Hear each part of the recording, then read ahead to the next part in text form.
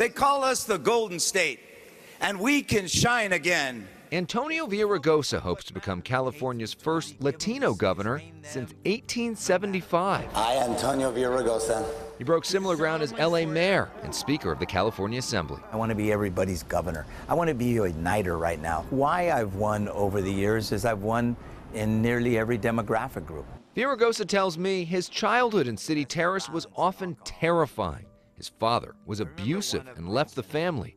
His mother eventually raising 4 kids on her own. She believed in me when I didn't believe in myself. Antonio would drop out of high school before reapplying himself. He'd go on to graduate from UCLA, become a community organizer, and later serve in the state assembly. I really love LA. As mayor, he fought to build the Purple Line, the so-called subway to the sea, took on the teachers union hoping to change the LAUSD power structure, and made headlines admitting an affair with a local news anchor that ended his marriage. And I take full responsibility. Villaraigosa remarried in 2016.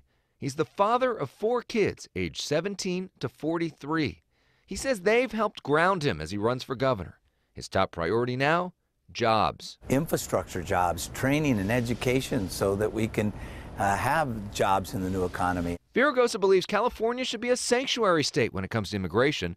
He supports the gas tax for more infrastructure spending and likes the concept of single-payer health care for California, just not the current bill proposing it. Pie in the sky doesn't put food on our table.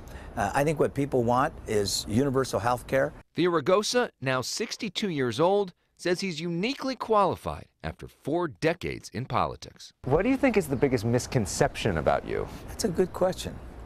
The biggest misconception about me is that somehow I care a whole lot about what people say.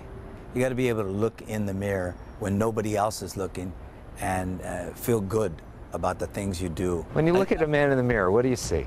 I see a man who's still a believer.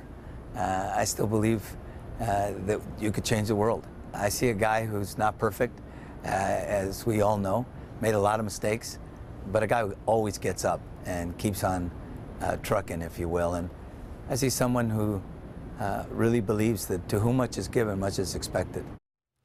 You can see our whole interview with Antonio Villaraigosa and his rivals on my YouTube and Facebook pages right now.